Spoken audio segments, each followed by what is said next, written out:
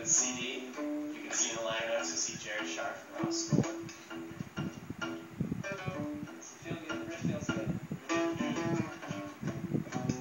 She's pissed off, pointing at me, smoking from her head to her feet, packing the heat, she leave though, with the license to kill, stilettos ripping open the street, she's a heartbreaker, like a masterpiece, but she can cook and eat better than me.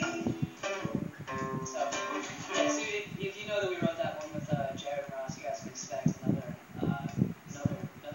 funky Another jam. Something else. Another jam. I tried to not say jam. A jam? It's hard to It's say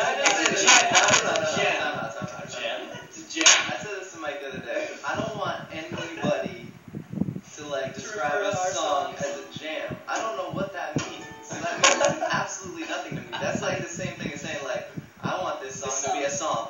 It's like, oh, okay. No, Picture the song being a song. This song is like the jelly. This song's gonna be in A key. I want this song to be a banger. Yeah. That's what. Is that better? No. Banger's cool? No.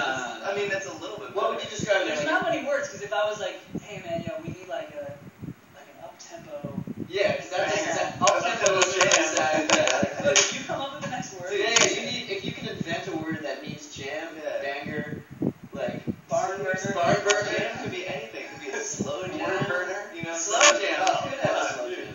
Slow jam. Slow But jam. is slow jam acceptable? Slow